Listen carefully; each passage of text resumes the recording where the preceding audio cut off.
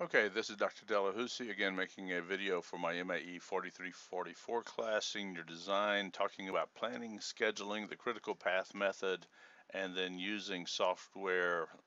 For example, this piece of software is called GanttProject.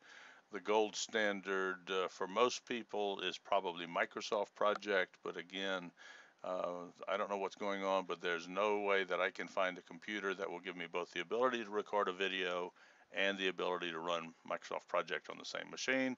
And so I found this free program called GanttProject. It's not perfect, but I think it's totally acceptable for this class.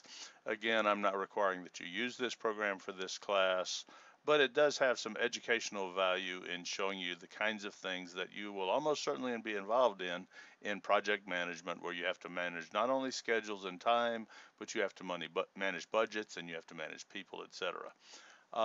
I still have a little bit of the last project that we talked about in video number 2. This is video number 3, where I wanted to look at a project that this software developer, GanttProject, had built that has more sophistication than the one that I put in, that I just created.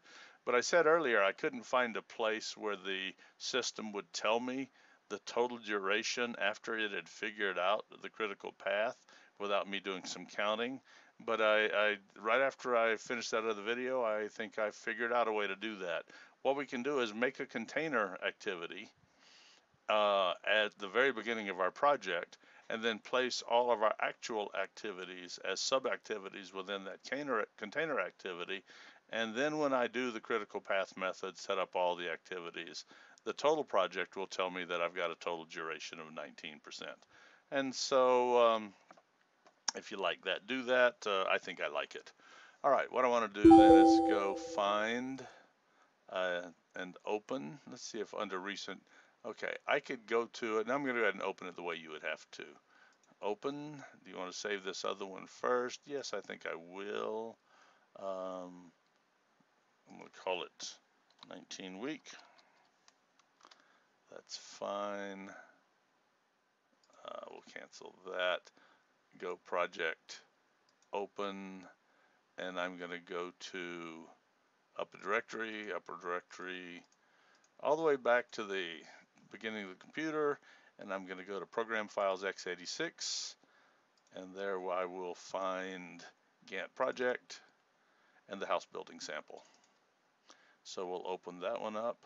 It says some of the tasks have been modified. I'm not sure what that is.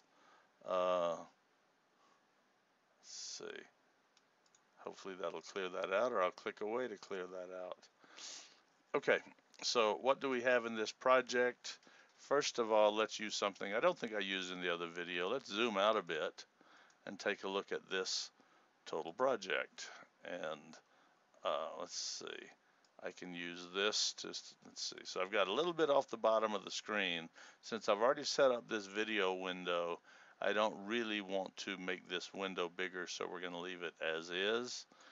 Notice that they have set up several of these high-level projects, or container projects is what I called them earlier. We can close those and get some of them out of the way, and now we see a bit more of the big picture of the project, which is architectural design, interior design, the construction, decoration. They got a little bit cute on this one because they have a few different milestones on here. Their very first milestone says survive the end of the world. So for whatever reason, we've survived the end of the world, and now we're ready to build our end of the world apocalypse house, I suppose is what's going on. But a key thing is, just seeing again how these have been used in the sub-project. I can look and see that this one is 100% complete. This one is partially complete, but not totally complete. There was a milestone right here that says by this date we need to have agreed on the architectural plans. There are other milestones in here. Let's see, this one I don't see it's black. Okay, the black dot is down here, which says construction is completed. There is a decoration phase, and then finally a milestone that says move the family in. See if I can point to that. Okay, so, but it was this one. If we zoom out a little bit, let's see. Yeah, bring your family here was that final milestone.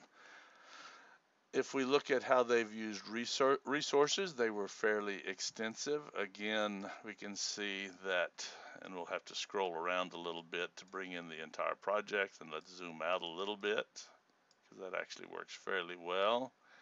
And so Jack House is the project manager, and he can see that he has this task in green underloaded, pre-design here fully loaded, furniture selection, equipment planning, and that during this time frame right here he has these two tasks, and that looking at the big picture for him, he is overloaded on these days, and I guess that's a so be it kind of thing. Now they now have me puzzled. I don't know how they created these tasks. So I'm going to go explore the Jack House and see how they created these other default roles. I have not found that piece of the user interface apparently. Let's see if it's here. Resource properties. Okay, I just haven't found that yet. So if any of you find out how to change and add role names to these things, because it does make the project more understandable that John Black is the excavator operator, Michelangelo is the architect, Tom White, so we got a bunch of bricklayers on the project, and we have a foreman on the project. But we get a whole lot more management information on what our people are doing and how heavily they're loaded and why. And so we can see that Peter Green is overloaded during this time frame because we've got him on two different things.